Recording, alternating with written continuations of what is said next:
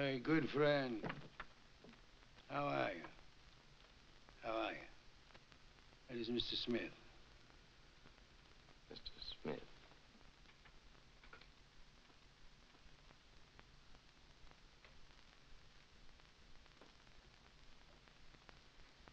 He knew Carlos.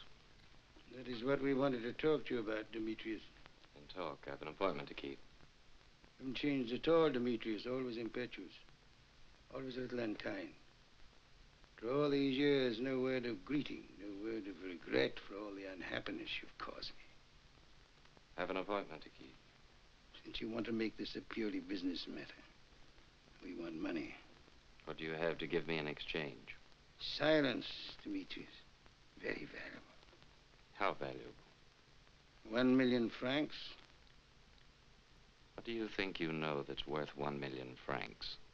So difficult to know where to begin. There's so many things the police would like to know. For instance, the identity of the man who tipped them off in 1931 to the smuggling ring.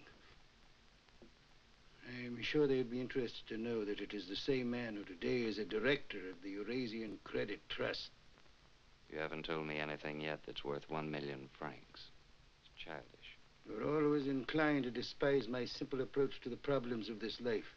But a silence on the matter would be worth something, would it not? Not 1 million francs. And there's Yugoslavia. Police of that country would be glad to know the whereabouts of Dimitrios Talat. Sir Grodek's been talking. Any more?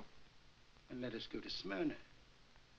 In 1922, a moneylender named Conrad. The murderer of Conrad was hanged. Can that be true? Perhaps Mr. Smith has something to add to that. Abdul Driz was hanged, but he made a confession implicating a man named Dimitrios Makropoulos.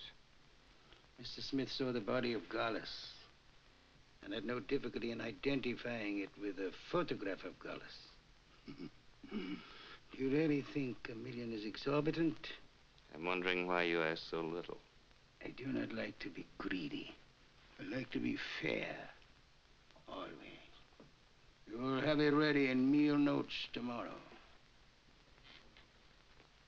You'll receive instructions by post as how you are to deliver the money. If the instructions are not followed out exactly, you will not be given a second chance. You understand?